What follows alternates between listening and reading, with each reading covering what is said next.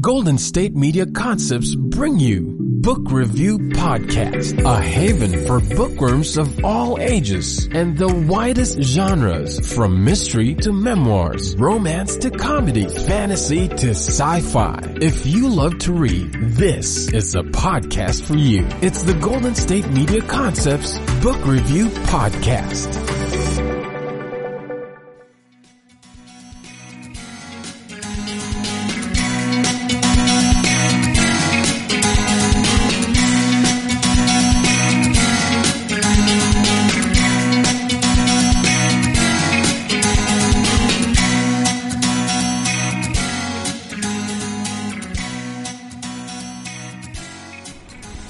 Hello and welcome to the GSMC Book Review Podcast, brought to you by the GSMC Podcast Network. I am your host, Sarah. As always, delighted to be with you on another Tuesday, a dark and gloomy Tuesday here, but I am still happy because it means we might be getting some rain today. I hope so. Hope that you had a wonderful Thanksgiving, if that is a holiday that you celebrate. We actually did have a Thanksgiving meal. It's certainly not a holiday that they celebrate in Portugal, but we did have a Thanksgiving meal. We have some friends who live in a neighboring town who actually moved here the week before we did, and they moved from California, sort of close to where we moved from. Actually, Elizabeth was one of my authors a while back. Elizabeth Stanley was an author on the podcast, and she and her husband and me and my husband have become friends since we all moved here almost 2 years ago. So they invited us to their place for Thanksgiving dinner. It was 5 Americans, 2 people from England, 1 person from Scotland, and 1 person who is from England and Canada, kind of both. So we had an international Thanksgiving, and it was relatively traditional. You had all the fixings, turkey and stuffing, and do you call it stuffing or dressing? I would say this was dressing because it wasn't actually stuffed in a turkey, so I consider stuffing something that comes out of a bird. Is that how you think of it? It's always interesting, but lots of good food, and it was really nice just to celebrate a holiday in a sort of traditional way and also in a very non-traditional way because you can't get the same ingredients here, so everything was just a little bit different, just slightly different, and then you had people from other countries and cultures, and it was a lot of fun, so I'm glad that we got to do that. I hope that you were able to spend time with people that you care about and celebrate that day for giving thanks and being grateful for the blessings that we have been afforded in our lives. I, of course, am thankful for you, my listeners, for this podcast, and for all of the authors that I get to meet through this podcast. It has been a wonderful experience that has gone on far longer than I ever anticipated it to possibly go. We are now in, what have I been doing this? 6 years? 7 years? I have to look and see, but 441 episodes later, and I need to go and count how many interviews that is, but hundreds of interviews, and it's just been amazing. So I'm very grateful for the experience. But let's talk about this week's author and this week's book. I'm speaking with Margaret Klaw this week about her debut fiction novel. She has a nonfiction book that she's written, but this is her first fiction. It is called Every Other Weekend. It is a story told from multiple points of view about a couple going through a divorce, and kind of a look at how that plays out in terms of perceptions and points of view and stories that are told and the perception of truth within those stories. The description of the book is as follows. 40-ish hipster dad Jake is happily settled down in the politically progressive, urban, and notably self-satisfied community of Greenwood, working at his not-so-interesting job, playing guitar with his band, and enjoying domestic life with his beautiful and accomplished wife Lisa, their 2 charming daughters, and the beloved family dog. When Lisa rocks Jake's world by telling him she wants a divorce, their story unfolds from multiple points of view, including those of other family members, Jake's self-absorbed divorce lawyer, the cranky family court judge who presides over his custody case, his polyamorous millennial girlfriend, and the 18-year-old babysitter who also happens to be his lawyer's daughter. Throughout Greenwood, in the coffee shop, the yoga studio, and the basketball court, lives intersect. Choruses of friends and neighbors gossip, dissect, and weigh in. A surprise witness upends Jake's custody trial. Things are not always as they seem, and there is no one truth about marriage. It's a really good description of this book and its multiple points of view and the different threads that are pulled together and just all the ways that we see things. A very small, close-knit community makes a difference because everyone knows everybody else's business, right? And so there's all of these different intersections that happen within the story and between the characters because of that small community. So you get a lot of intersectionality within the characters and their stories, and what is true, and what do we perceive to be true, and how are we saying what maybe we think is true, or maybe we're trying to spin the story to make it seem the best possible from our point of view. All kinds of different levels within this book. So it's very interestingly told because you do have all of those voices, including some that you're like, okay, I didn't really think about why that is important or how that got brought in. So you hear from all four members of this family, from Jake and Lisa and their two daughters. You hear from them, but then, like you heard, the lawyer, the judge who's presiding over the case, the lawyer's 18-year-old daughter, a lot of different, and then the choruses. So these are these sort of intersecting chapters, these between chapters where you just kind of hear what different groups in the community are gossiping about. It's just very interestingly done. So let's go ahead and let Margaret talk about this book. Obviously, she wrote it. She can tell you more about it. So again, the book is called Every Other Weekend. The author is Margaret Klaw. Hello, Margaret. Welcome to the podcast. Hi, Sarah. Nice to meet you. Nice to meet you. Thank you for being here. I'm happy to talk to you. We're going to talk about your novel, Every Other Weekend. But before we get to the book itself, if you would take a moment just to introduce yourself so my listeners can get to know you a bit. Sure. So my name is Margaret Klaw, and I am primarily, what I do is I'm a lawyer. That's certainly my day job. But it's been my job for many years, and I practice family law, and which means divorce, custody, child support, adoption, prenuptial agreements, those types of things. And I have a small firm in Philadelphia. We're an all-women firm, and but I've always been interested in writing. And until my youngest child left home for college, I never really had any time to do it. But that's when I started writing, and I was blogging then. And I ended up writing my first book, which was a nonfiction book, but it was connected to the practice of family law. And then there was a 10-year gap until my second book came out, which is Every Other Weekend, which is a novel. So I ventured into writing fiction, but I stuck very closely with the write what you know adage, and it is about a divorce and custody case, and it takes place in a neighborhood that is the neighborhood I live in, very thinly disguised, and all the characters live in the same neighborhood. So a story is being told from multiple points of view by a whole circle of people that live in the same place. Yes. And I'm actually somewhat amazed at the number of authors that I speak to who were either journalists, which kind of makes sense, or lawyers before they started writing or as they are writing. It just seems to be one of those careers that kind of feeds into writing. Well, lawyers, I mean, this isn't true for all lawyers. Most lawyers do spend a lot of their time writing. I mean, it's certainly a big part of my job is writing and being able to write persuasively and clearly, as an advocate.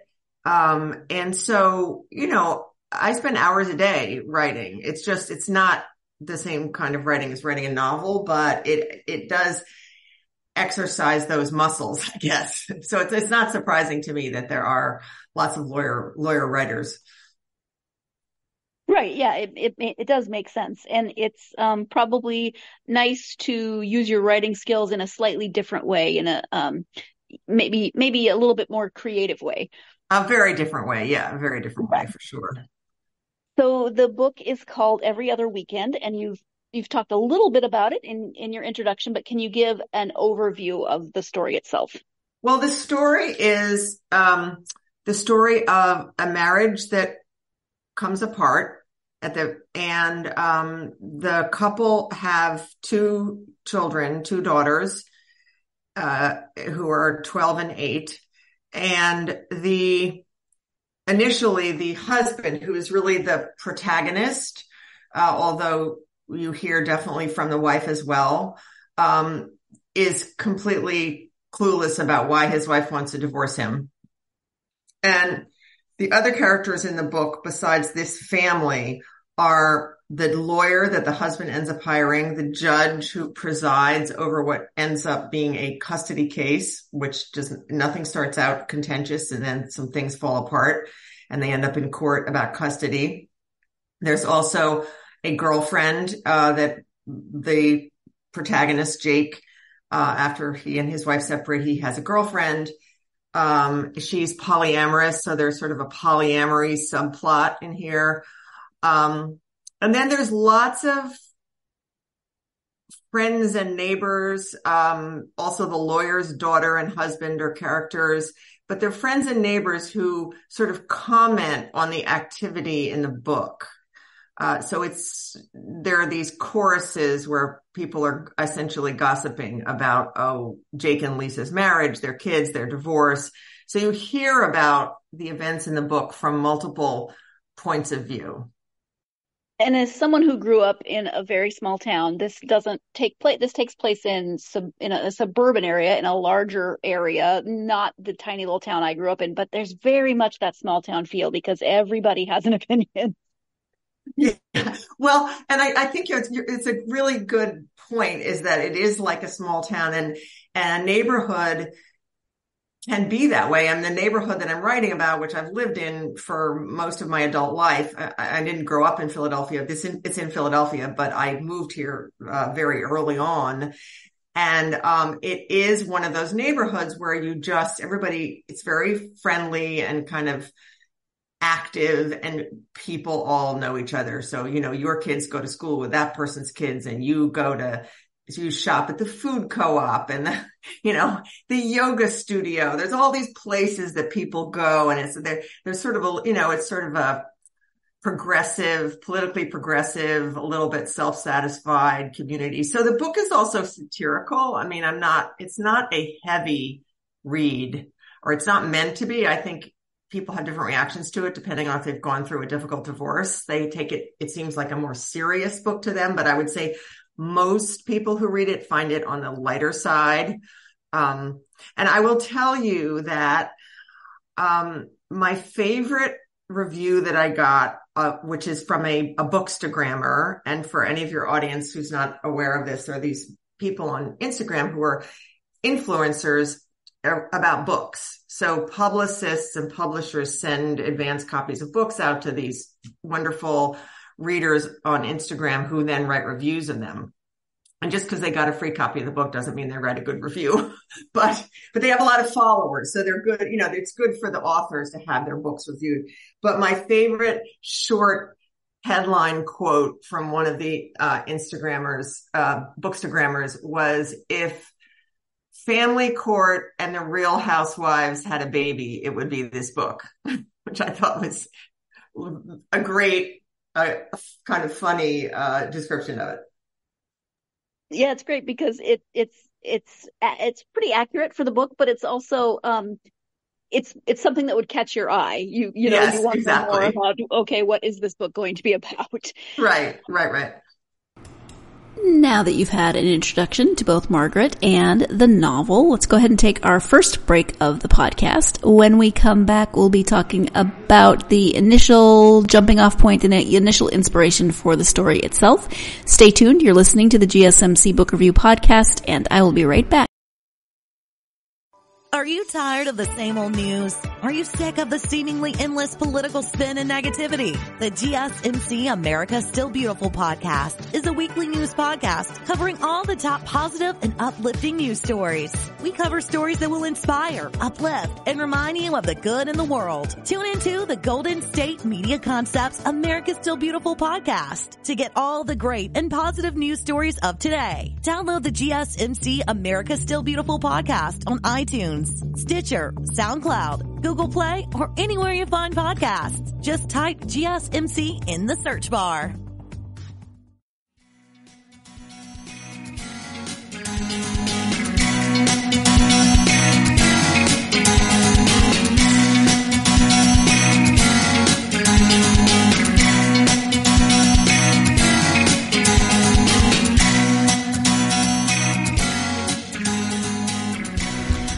Welcome back to the GSMC Book Review Podcast. I am speaking today with Margaret Klaw about her debut novel, Every Other Weekend. Let's return to that conversation.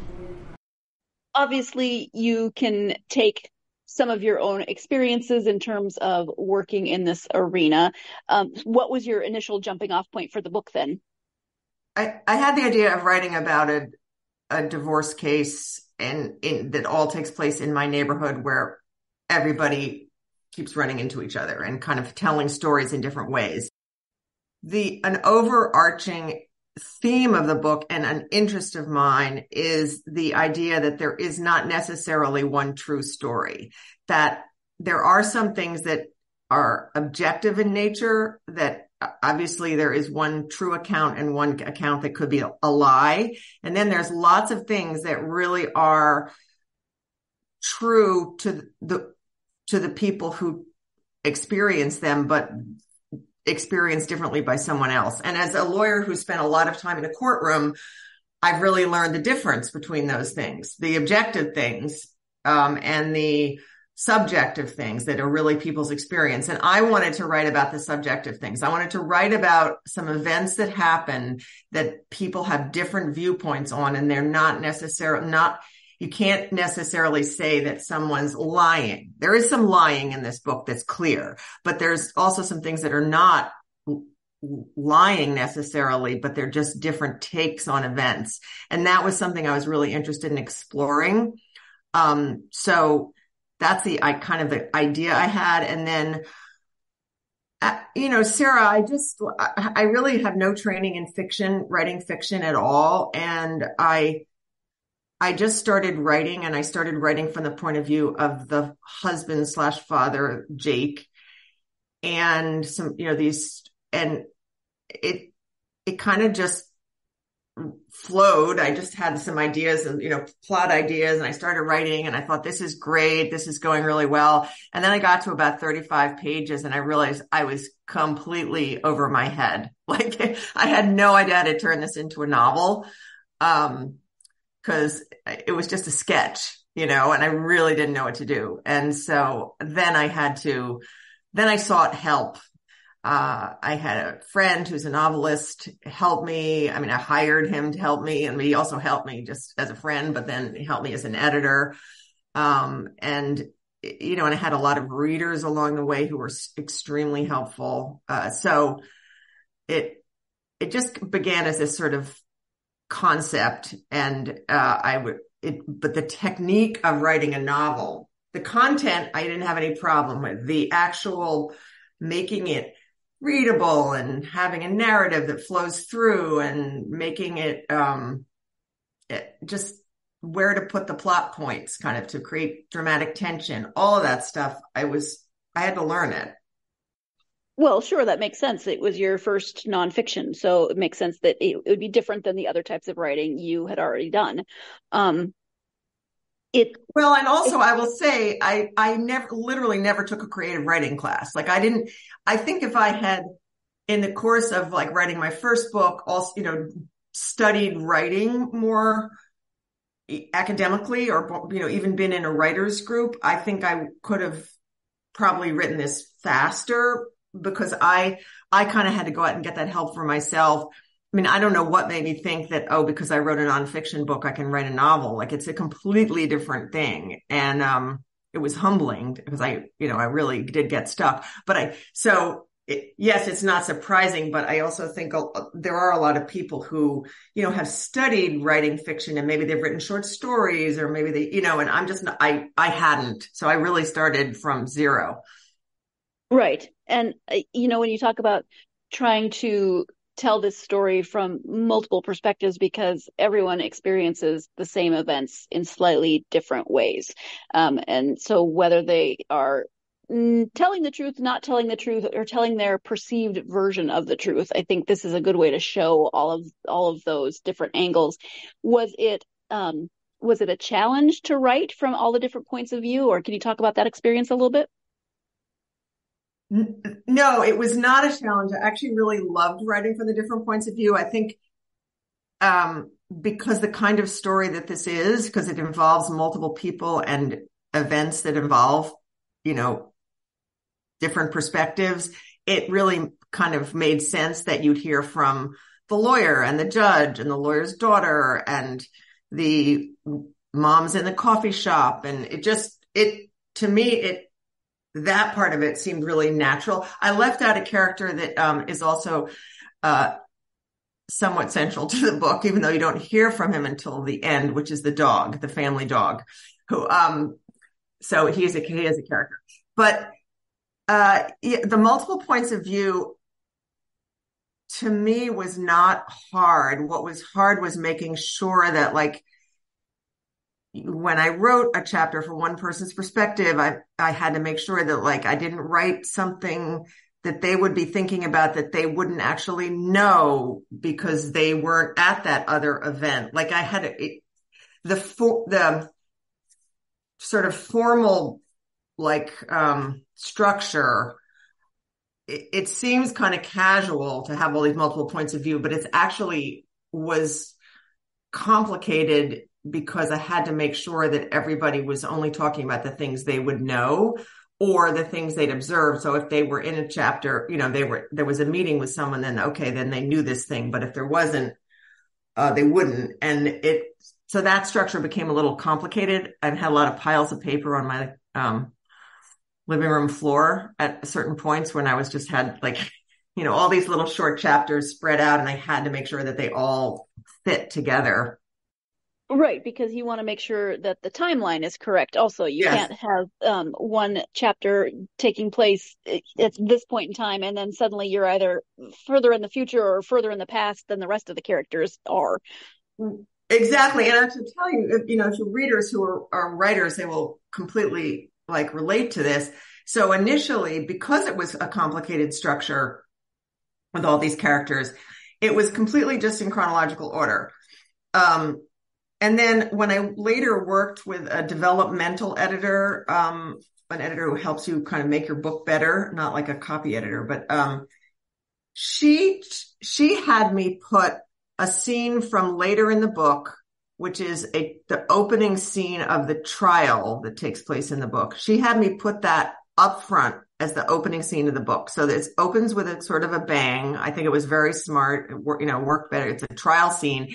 You don't know why these people ended up there. And then it goes back in time to a year before and works its way up to, once you get to that, when the trial occurs in the timeline, then the book moves forward into the future, so that it sounds like that wouldn't be that complicated to change, but it was very complicated because then I had to change the tense of everything. The whole first half of the book was in the past.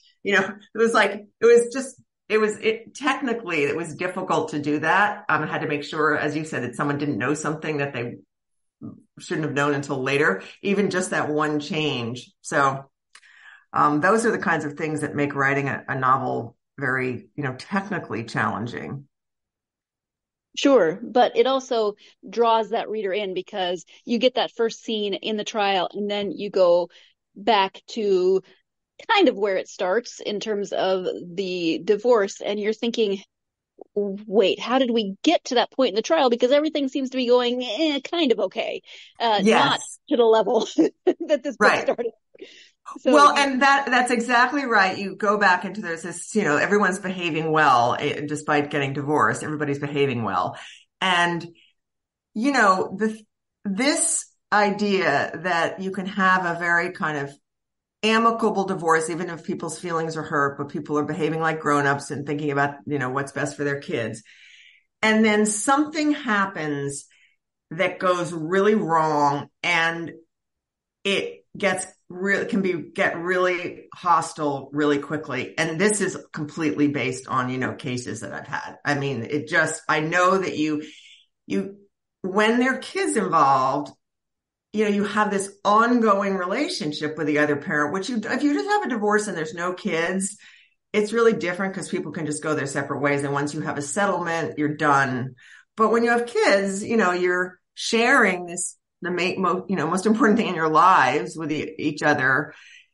And it's very easy for something to happen that you disagree about. And it can kind of obliterate all that sort of relative goodwill you had trying to act like grown-ups getting through the divorce. So that is the case. That is what happens in this book. Yes. And I think we all know people that have gone through, if not this exact experience, similar experiences where, things just kind of go off the rails in ways you didn't expect. Yes. Yes. It is, like we said, written from multiple points of view. Jake is the protagonist, and his point of view is in the first person, where no one else is told from that perspective. So can you talk a little bit more about Jake? What do you think about his character might resonate with readers? What might be a challenge for readers in terms of him? Just can you talk a little bit more about his character? Sure. And I will say just at the outset that you're actually not right, but I can completely understand why. And it was a change I made late in the editing. Lisa, who is the wife, who's a much more minor character in that you don't hear from her as much.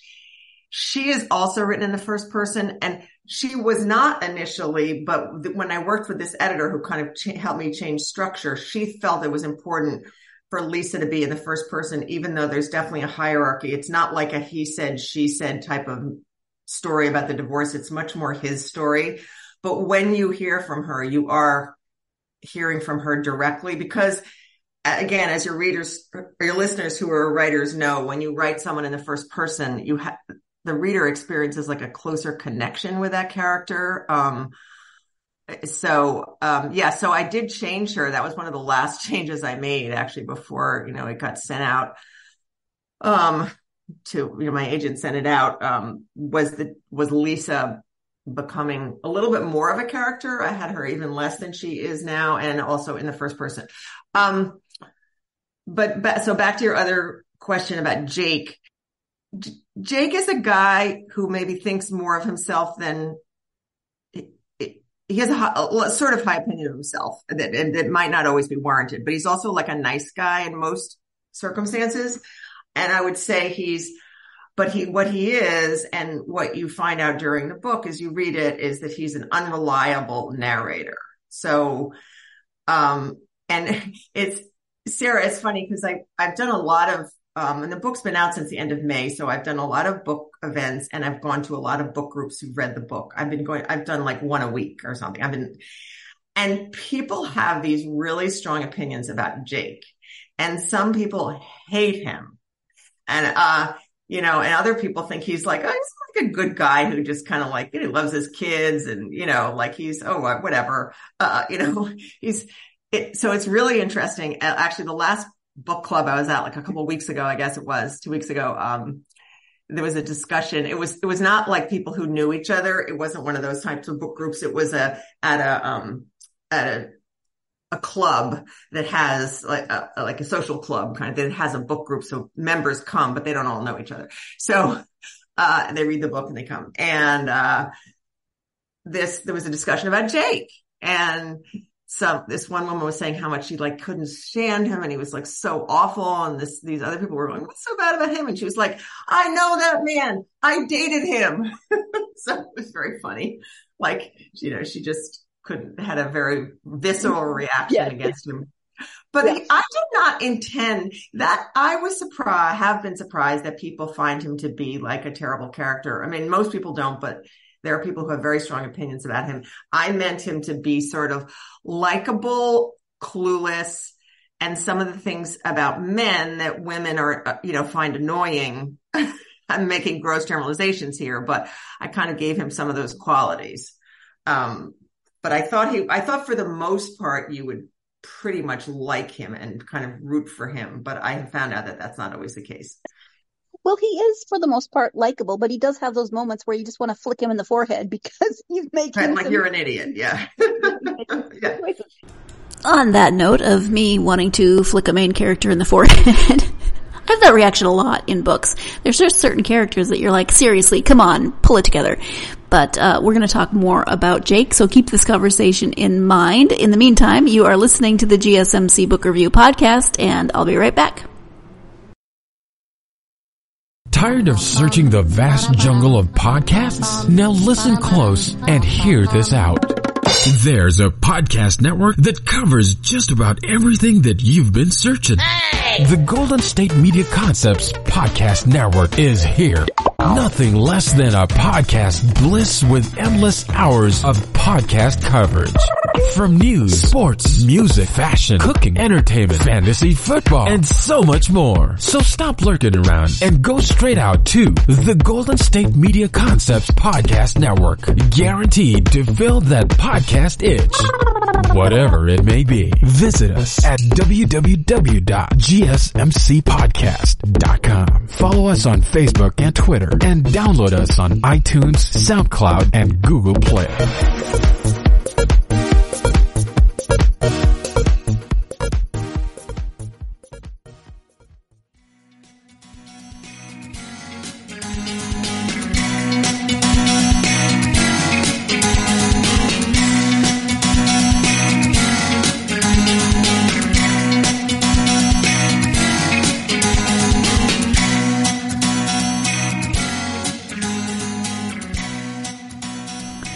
Welcome back to the GSMC Book Review Podcast and my conversation with Margaret Klaw. As you remember, before the break, we were talking about the protagonist, Jake, who is a charming character. He's got some fun qualities about him, but at the same time, I said I kind of wanted to flick him in the forehead sometimes, and she said, yeah, you're being an idiot. So I just wanted to remind you of that conversation because that's going to make my comment going forward make a little bit more sense, just in case you'd forgotten where we left off. Let's continue with the interview. At the same time, he's also not one-dimensional. You know, humans are not one-dimensional. So when you can present a character that brings out that many different emotions in readers, you've clearly done something right. Well, I appreciate that. And I definitely agree that, you know, people aren't one dimensional. And I think that goes to the sort of idea of people experience things differently, that the characters are meant to all have they all have sort of moral dilemmas in the book that they face about what they say, what they do.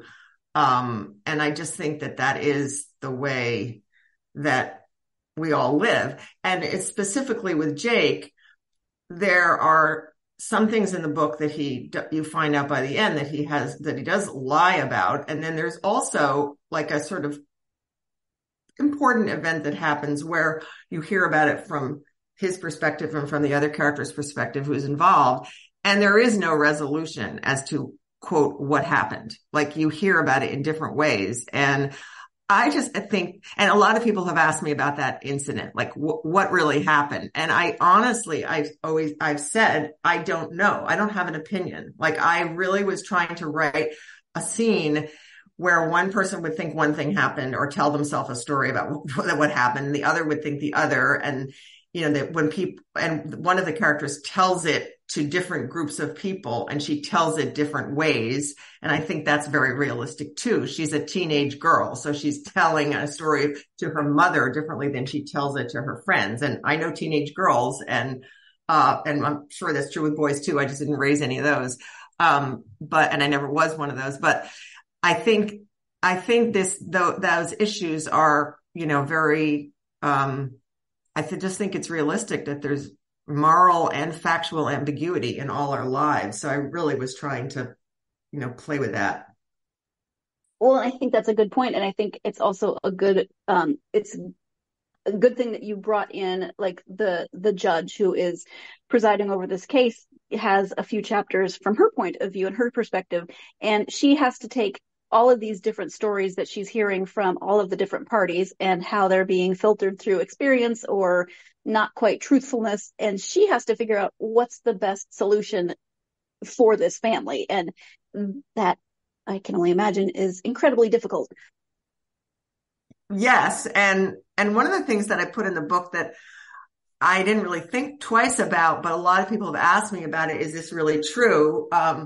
Is I have scenes where the judge is talking to her staff about the case and getting input from her law clerk about the case. And people have asked me, does that really happen? And I like I said, it didn't even occur to me that that was something of particular that would be surprising, like an inside knowledge. But of course it is inside knowledge, because how would you know that? And yes, they do all the time. And, when parties leave the courtroom, if the lawyers are just there, then the court staff just starts talking about everybody. Like, it's definitely, the court is like a theater. And everyone has their role, and it's very prescribed. And then when they're off stage or they're backstage, it's just like backstage at a play, they're gossiping and talking and critiquing, what somebody wore. Like that's all very realistic. And it is interesting because I've been doing this for so long. I didn't really think about that as like an inside look that people would really like. But a lot of people have mentioned that to me. They like the courtroom scenes where the staff are talking, which is interesting. I think it's more realistic than some of the scenes that you see on television that are made for kind of drama. It's much more. Sorry, I didn't mean to trigger you. This felt much more real and I don't want to say normal, but I guess real would be the best word. Well, it's just like you have a role, if, you're a lawyer, you have a role if you're a judge, you have, but you are also just a person. And so, you play that role, but you also need to, you talk about what's going on, and you have to use your own experience to make decisions. And so it is realistic. Yeah. I have to tell you, one quick anecdote. When one of my daughters was like in the summer, I think she was 14. It was like 14. Yeah. And she was she had nothing to do. She was like in between things she was doing that summer. And she'd always ask me if she could go to court with me because she was interested in what I did. And I always said, no, like you can't. That would be weird. I'm not going to have a client, like have my kid tag along, it would be disrespectful to the client. So, and there's a confidentiality issue. So no, you can't. But I had this idea that maybe she could sit in with a judge for a day and hear like a custody list, which is kind of the most interesting cases would be for her. So a custody list, a day where multiple custody cases are being heard. And she said she wanted to do that. And so I arranged it with a judge that I was friendly with. And my daughter sat in for the day. And then I picked her up at the end of the day and she loved it. It was so interesting. And she said, Mom, did you know that when the lawyers leave the room, they all talk about them? And I was like, actually, I don't know that because by definition, like I'm not in the room when that happens, but I'm totally not surprised. But I remember thinking that I know they talk about the litigants, they talk about the parties, but of course they also would talk about the lawyers once the lawyers leave. So that was a revelation to me that should have been obvious, but it was funny that I said, you learned something I don't know. Yeah, but I love how Mom. Mom, you know? Obviously, you have been able to use a lot of your own experience and knowledge for the writing of this book, but were there any particular areas that you needed to research? The one area that I felt like I really needed to do research because I didn't want to make any mistakes about it was about polyamory, which I do know about, and I know people who are polyamorous. But there is there's a philosophy underpinning it, and there's a sort of, I know there's some competing philosophies, but the idea of not being monogamous and having multiple relationships and being okay with that and how you work that out and everything. I did read a lot about that. So I read like some, I don't know, not really treatises, but I read different things on polyamory there's like the American Polyamory Society. I just want to make sure that my polyamorous characters weren't saying anything that wouldn't ring true to someone who was polyamorous, because everything else I know so well. I stayed so close to like my own life and my own clients and, my own experience. And that is not part of my personal experience. I don't want to make a mistake. So, but people have read it who are polyamorous and said it was a good portrayal of that. So, that was the only thing I really had to research. Which is good. And you don't want to, it's very easy sometimes, I think, to portray people who have a lifestyle or belief system that isn't necessarily the author's. It's easy to do that very one-dimensionally or, kind of stereotypically in some ways. You want to present them as full characters. Well, I think we've all had the experience of reading a book where there is a character that, something about what that character does or where they live or something like that. And you read something that the author writes and it's not accurate. And I think it takes you out of the book. It's like, oh, well, that's not right. Like you're talking about law shows. I mean, it's very hard to like get involved in a show or a book about law when things happen that are totally unrealistic. So I do think I'm like I was terrified of getting anything wrong like that in the book. And that's why I really did this sort of deep dive into reading about polyamory, because I felt it's the one area where I might screw up, because I'm very sensitive to that. And I've definitely had that experience where someone writes something, they toss it off, and it's wrong. I'm from Montana, and it just absolutely drives me batty when I read books that are set in Montana. You can tell the author's never been there. That's a perfect example. Yeah, no. And I don't know, like these writers who are very like Jodi Picoult, like she's so good at these totally different settings, totally different, things that she's writing about. And it seems like she really does get it all right. And I know she's a mad researcher, and but I admire that so much.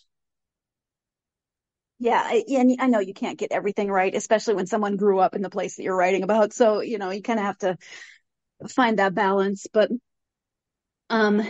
in terms of your character development, obviously there's many different characters and lots of them have their own voice and perspective. When you set out to write the book, did you have really good understandings of those characters, or did you let them evolve as the book was written, or was it a combination thereof? I think I knew who the main characters were going to be. But there's some characters I added as it went along. And even after the first draft, I kind of added a character. But it's hard for me to answer. Like I feel like the first, as I started writing, it was so undeveloped that it wasn't like I wrote a whole draft of the novel and then I went back and revised. It was kind of I worked on things, in a way that was not linear. So, but I always knew I was going to have a lot of, I have all these characters. But, I changed some characters. I made some characters more in depth. I'll give you an interesting example, which is that when I worked with the developmental editor who really whipped the book into shape help me, she didn't write anything. She just told me stuff she thought I should do to make it better. One of the things that she said was, so I have this dog, Pinky the dog, who's in the book, and you don't actually hear from him until you hear his point of view at the end. But throughout, he's like going back and forth to both households, and he's a character that everybody kind of talks, the parents and the kids talk about. And I had chapters in his voice. They were very short, but there weren't a lot of them, but they were interspersed throughout the book. You actually heard from him. And the editor said to me, you should lose those. There's too much Pinky. It's a little corny, but the younger daughter, Charlie is her name. You need to beef up her character because you're using them to perform the same function. Like they're the voice of what happens in both mom's house and dad's house, because the kids go back and forth and the dog went back and forth. So I was using the dog to kind of tell tales out of school about what's going on, and she said, develop the little girl more, because she's a really good character and you don't have that much of her. Make her a bigger character and cut back on the dog. And that was like, that's the sort of thing that you have no perspective on as a writer, and to have someone who's looking at it from like 30,000 feet and is really experienced, working with authors. It was great, because I just got it when she said it. Like, that's right. That makes total sense. And I just did it. And it did it made it a better book. And she became a really good character. She was just kind of a little unformed before. She became much more of a real 8-year-old. Well, and she's important to the story because she is unintentionally the catalyst for certain events taking place. Yes. And she was always that, but you just didn't hear much from her. Yeah. Mm-hmm. Yeah. This is your first fiction novel. Will you write more, do you think? Yeah, I do. I want to, and I have an idea for another novel, and I am going to venture outside of the realm of family law, since I've now written a nonfiction book and a fiction and a novel involving what I do. The first one was sort of more in the memoir category. I'm going to try to write about something that is not about family law. However, it is going to involve a courtroom. There'll be a courtroom drama in it. And because I think that's something I know I can write about that convincingly. And I think I know people like that. And, but I have an idea, and I have a very rough outline of the plot. And, so it will be my New Year's resolution to get started on that, because the publicity for this book is kind of winding down, and I do have a job and stuff, so it's a lot when you're out there doing all these events. And I mean, it's great, and I like doing it, but I haven't felt like I could start writing something else. But I'm feeling like January I can. That's my goal. Makes sense. It is time now for our final break of this episode. When we come back, Margaret will be talking about deciding to write for publication, as well as some of her advice for aspiring authors. So stay tuned. You're listening to the GSMC Book Review Podcast, and I will be right back. Pets bring such joy to our lives, and the GSMC Pets Podcast is here to share in that joy. We'll tell stories of pets finding their forever homes, acting in unexpected ways, being helpful, or just being silly. Whether you love dogs, cats, llamas, reptiles, fish, or you've never met an animal you didn't like, the GSMC Pets Podcast is for you.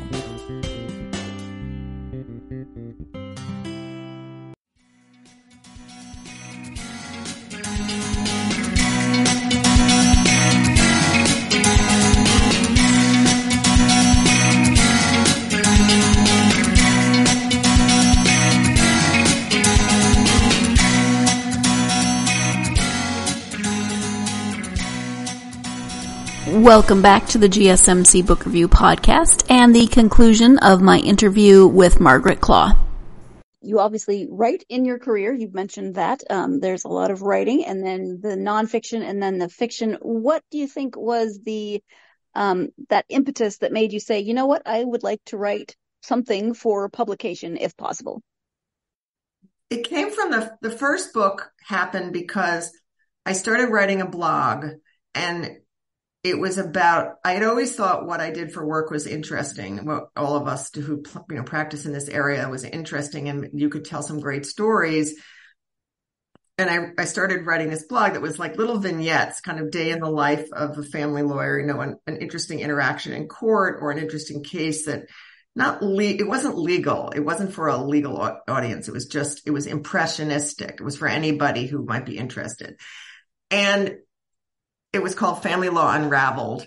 And then I ended up getting it. The Huffington Post took it, because those days they don't have this system anymore, but the Huffington Post would publish you could be a blogger for the Huffington Post and you weren't like on their staff. You were just, they would accept you as a blogger and then they would publish your blog. And so I started regularly writing for the Huffington Post. And then I got a lot of readers on the blog. It wasn't called Family Law Unraveled. It was the Huffington Post. It was just,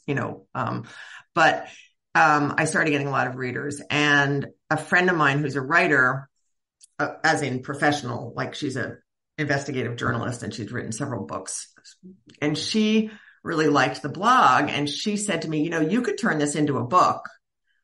And I said, well, I really hadn't even thought of that. And I said, how would you even do that? Like, how would I turn this into a book? And she said, I will help you write a book proposal, because with nonfiction, you don't have to write a whole book before you necessarily, get it. If you can get a contract for the book, it's often based on a proposal that has sample chapters and then an outline and then a whole marketing plan for the book. Like, it's a really different thing than a novel.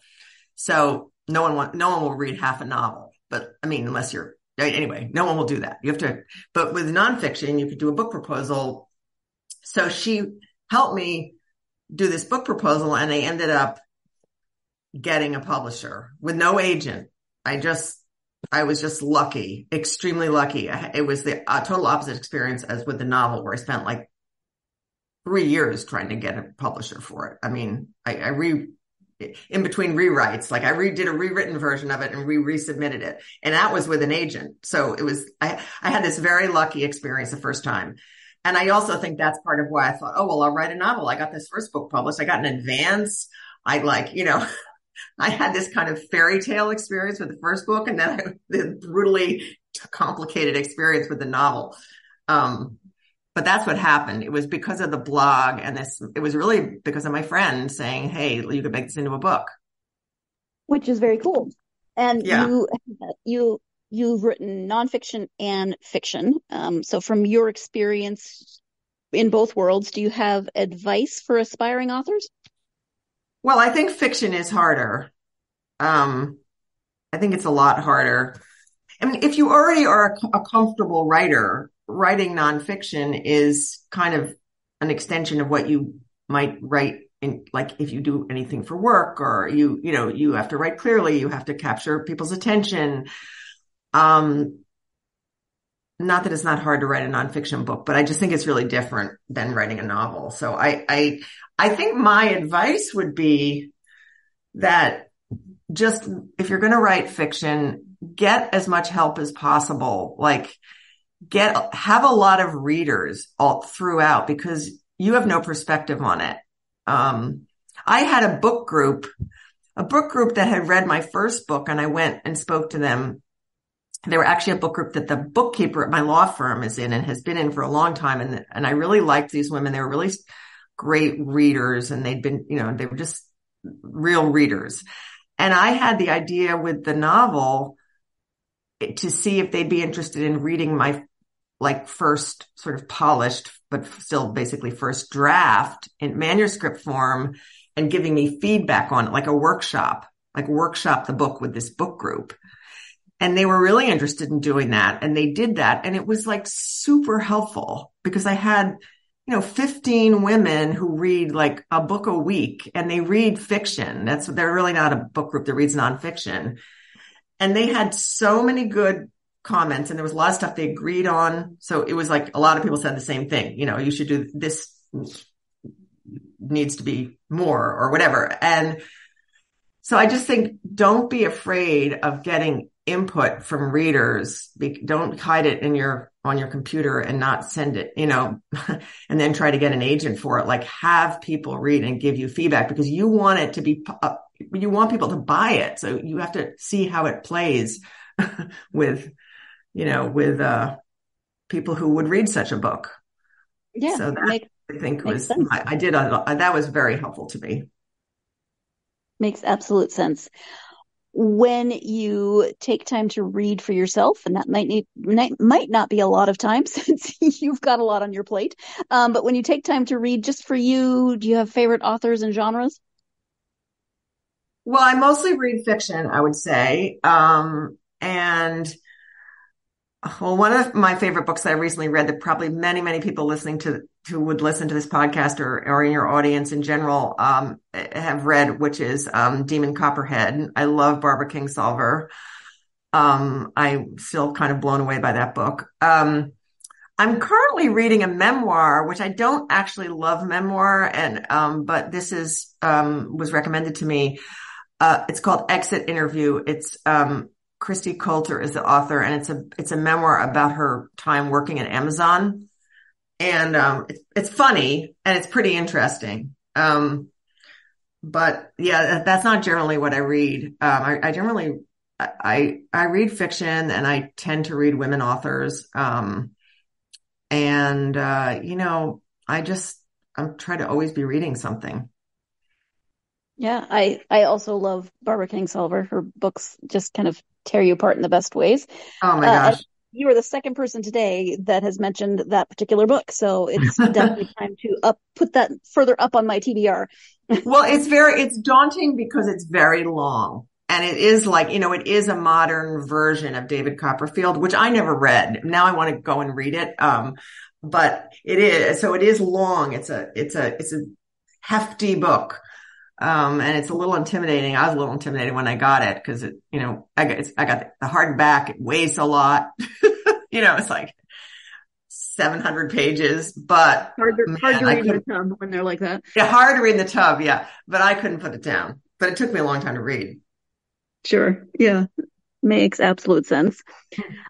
If people would like to know more about you and this book and your memoir, can you share any social media that you are active on, and a website if you have one? Sure. My website is easy because it's margaretklaw.com, Klaw with Klaw. And that has all my other writing on it. All the, like what I was talking about, the blogging for HuffPost, and then articles I've written for other magazines and publications. And also has my first book, which you can buy, which is, it's interesting because it came out 10 years ago, but there have been, people have bought it because of the new book. Not that many, but it kind of been dormant for quite a while now, but it's called Keeping It Civil. And that there's links and my book that book can be bought anywhere. I mean, Amazon, Barnes and Noble, local bookstores. A small local bookstore might not have these books. They might have to order them for you, but bookshop.org, anywhere online you can get books, you can get these books. But I would say, so that's my website. I'm on, my social media is my name, Margaret Klaw. So it's like I have Instagram and, Facebook, but I'm trying to be active on Instagram. I tried to really learn how to use Instagram, and I've enjoyed it. I don't know. Do a lot of your authors talk about Instagram, Sarah? More, yeah. That one seems to be more common than I would actually say that's probably the most common. Yeah. I think because there are all of these like book reviewers and people like talk about books on Instagram, it's a great place to sort of promote your book.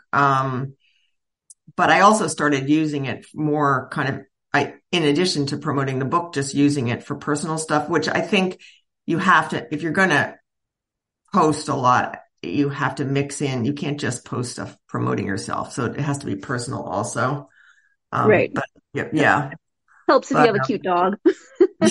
Exactly. Right. But I would say, the best place to go is my website, just because there's lots of stuff on there. There's also a really fun book trailer that I did with friends that's on the website, that is for every other weekend. And there is a dog who shows up, Pinky the dog, based on the dog in the book, who's my website designer's dog. She showed up when we were shooting this video with her dog, and he makes a cameo. So it's a fun, nice. It's just a short, 1 minute trailer for the book. Mm-hmm. I love it. Well, Margaret, we've talked about a few different things during this time, but is there anything that we haven't covered that you wanted to make sure you highlighted? I don't think so. I think this is it. And I appreciate the time, and, hopefully there are readers out there who are listening who will enjoy the book. Yeah, and I appreciate your time as well. Thank you so much for taking the time to talk to me about the book and your writing. I really appreciate it. Thank you, Sarah. Thank you once again to Margaret for joining me to discuss this book and writing, etc. Really appreciate it, as always. If you are a fan of stories told from multiple points of view, if you are interested in a story that might teach you more about family court, or you are interested in stories that might be not quite what you're expecting in terms of being told from multiple points of view, then you definitely want to check out this novel. And, holidays are coming and there's gift buying opportunities galore. So maybe someone you know would like to read this book, and it would make a great present or stocking stuffer. You know me, books for any occasion make great presents. I'm always peddling the books. So you should definitely check this out. You can, as Margaret said, buy it pretty much anywhere and share it with a friend. Read it for your book group, whatever. Definitely some good possibilities there. So, it's very well written. It's, like I said at the beginning, lots of different angles and layers and levels to the story because it is told from so many different points of view. So you're really getting a very interesting, rounded picture of a story where you may sometimes just get a story from one or two points of view. Thank you again to Margaret. Thank you, of course, as always, to you, my listeners, for joining me. You know what? I did not mention at the beginning of this podcast that last week we had a Thanksgiving episode. I had mentioned that we were going to have co-authors. Datina and Argita Zali were going to be on the podcast. They unfortunately had to reschedule, so I'll be speaking with them in a couple of weeks. In case you were wondering where the heck did that episode go, it has not gone away. It has just been postponed a little bit. So still looking forward to speaking with them in just a couple weeks. I hope you'll join me next week when I will be speaking. We're doing a children's book, which you know I always love. I'll be speaking with author Diana Bohm about her children's book. I think it's a series of children's book, but I could be incorrect about that. That's what's sticking in my brain right now. So join me for that interview. And in the meantime, I hope you're having a great week. As part of that week, if you are so inclined and would like to help the podcast reach more listeners, such as your delightfully wonderful selves, you can, of course, follow, subscribe on whatever platform you listen to this podcast on to make sure you're always getting new episodes. But also on those platforms, you can leave comments or leave reviews, and those are very helpful. That review can be it can be starred, it can be written, it can be one sentence. Just whatever you have it in you to share is wonderful, and I appreciate it. You can also follow the podcast on social media: Facebook, Twitter, Instagram, and TikTok. Find the posts.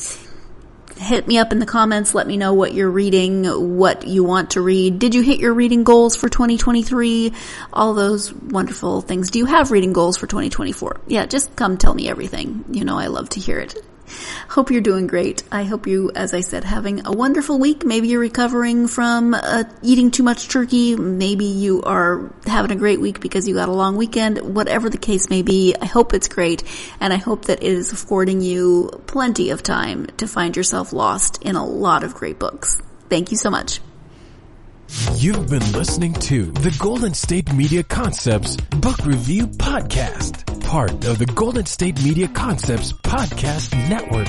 You can find this show and others like it at www.gsmcpodcast.com. Download our podcast on iTunes, Stitcher, SoundCloud, and Google Play. Just type in GSMC to find all the shows from the Golden State Media Concepts Podcast Network, from movies to music, from sports to entertainment, and even weird news. You can also follow us on Twitter and on Facebook. Thank you, and we hope you have enjoyed today's program.